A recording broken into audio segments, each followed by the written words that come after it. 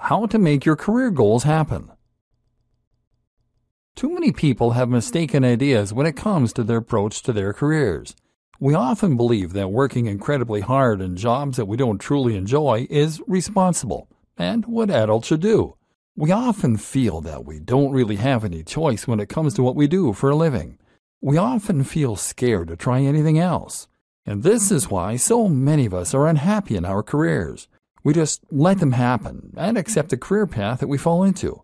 We leave school or college, take the first job opportunity that comes our way, and then work hard to progress up the ladder. We never take a moment to actually ask, is this what I want? Do I have a choice? Here are some ways to apply the principles that we've discussed to making progress in your career. Knowing what you want. The first and most important thing to focus on here is step 3, coming up with your plan.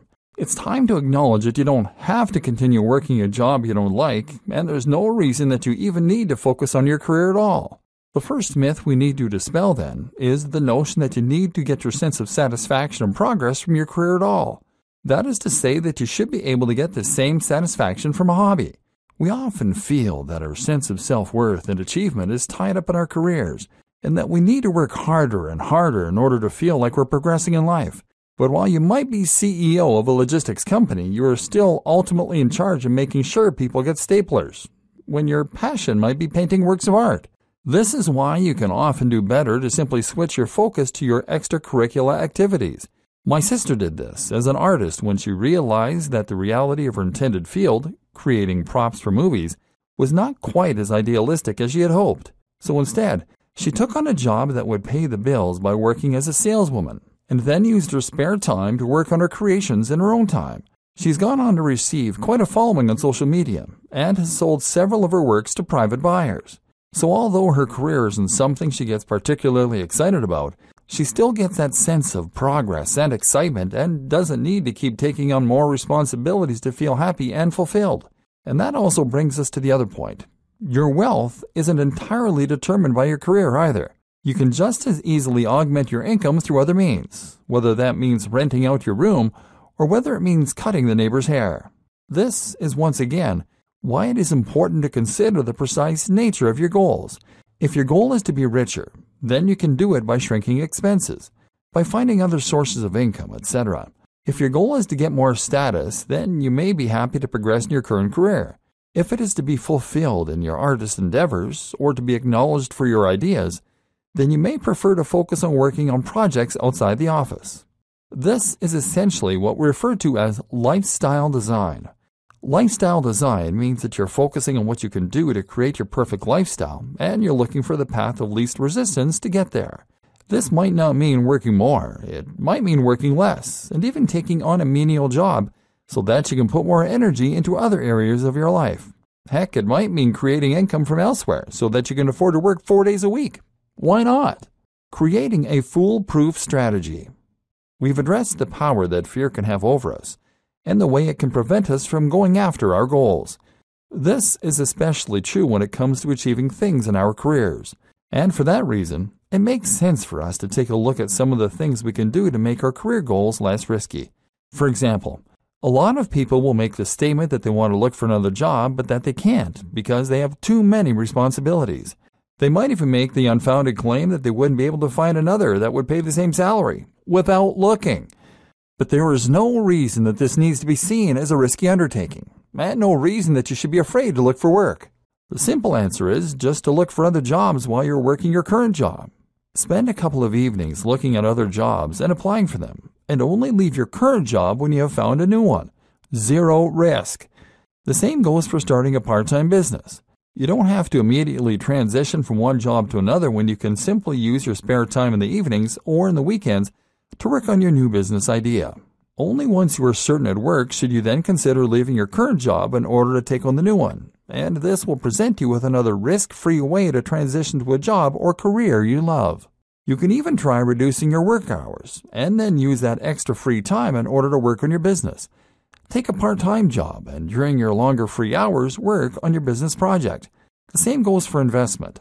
If you need investment to create a business idea, then there are lots of risk-free ways to get it. Using Kickstarter these days is a great option, for example, and involves zero risk as well as a great way to test the reception for your idea. Likewise, you could ask your parents for investment. You could get a business partner friend, or you could take out a credit card loan. As long as you don't quit your current job, you can just make sure that the loan repayment terms are something you can manage to pay off, if you had to, and that way, you won't be putting yourself at any risk. If you really want to make this happen, then you can always find a way. And if you have assessed your vision, and you just want to be a rock musician, then don't be distracted by trying to get rich. Focus to start doing the thing you love and finding more time for it. Let success come as a byproduct. As soon as you start working on your project, you'll find that it is rewarding, and you now have a drive and passion that wakes you up in the morning and makes you more animated, more passionate, and more exciting to be around for others even. It doesn't even matter if you are a success, and that's why you should also view failure simply as a chance to reassess your strategy and try something else. When you take this approach, there's really no way you can fail. The path of least resistance. Remember, genuinely going after something you want means taking the most direct and practical route to getting there. The path of least resistance. In this case, that means creating a business idea that you can realistically accomplish, or designing one around your current contacts and ideas. One common mistake that a lot of people make is coming up with ideas they think will change the world. If that is your vision, then it doesn't also need to be a money-making venture to begin with. But if your vision, step 1, was to become wealthy, maybe to gain financial independence, then the most effective way to accomplish that goal is to focus on tried and tested methods for making money. That is to say that you don't need to break the mold and come up with whole new business models. You don't need to become the next Mark Zuckerberg, because there are billions of these huge projects that fail every year. Meanwhile, just count the number of successful shops, clotheslines, resellers, building companies, hairdressers. There's nothing wrong with taking an idea that you've seen work and then just following it through to the letter. You now have a blueprint for success, and you aren't having to reinvent the wheel. Likewise, think about your resources and contacts. If you happen to know the editor of a gardening magazine, then that is an incredibly powerful contact to have, and you should make the most of that. Start a gardening service and use them to advertise. You should also play to your strengths, and if you know a lot about gardening, then once again, this is a good choice for your career. Very often, branching out, no pun intended, to start your own business will make most sense if you stick in your current industry. This way, you'll have the expertise, experience, and context to give yourself a great head start. Remember step 2, assessing your current situation and your resources. Make a list of everything you have available to you, all your skills, all your limitations, and then think about what business and lifestyle changes will help you to get there. The fail fast model.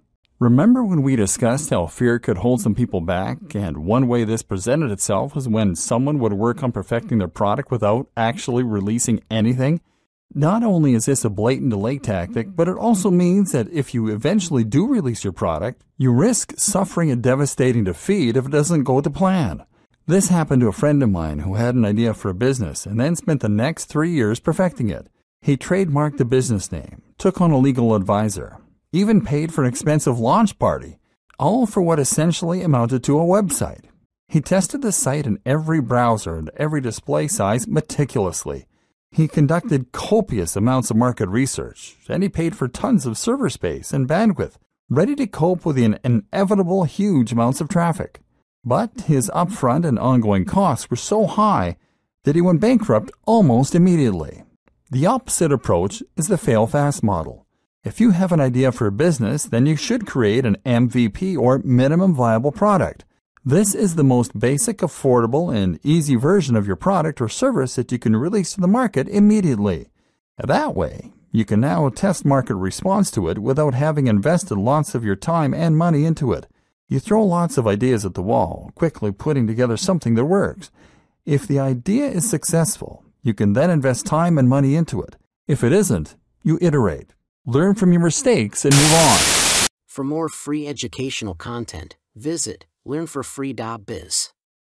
Content produced and distributed by AllSuperInfo.